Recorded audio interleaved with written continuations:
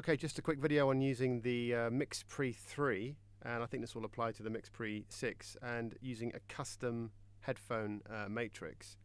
Now, I tend to record with this mostly just recording two individual tracks, two ISOs on their own. As you can see on the main screen there, I'm just recording 1 and 2, and monitoring on headphones in the field, and come back and chuck it into Logic to do post.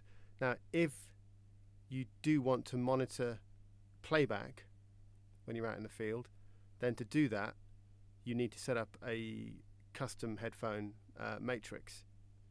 I couldn't work this out for a while, but to do that you need to go to the menu, then hit the headphone icon, then scroll through to Edit HP Preset, and then pick a preset to work on, to edit. So let's pick 4, and here's the matrix.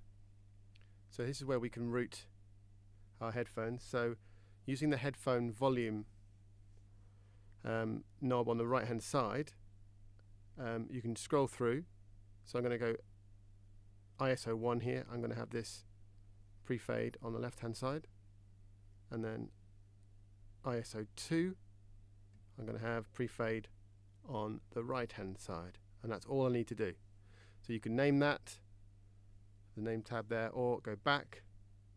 Now the important thing is we're back on the Edit headphone page. You need to go back another page and then select the preset that you've just been working on, otherwise it won't have any effect. So we're going to go preset 4. Now that preset's taken effect.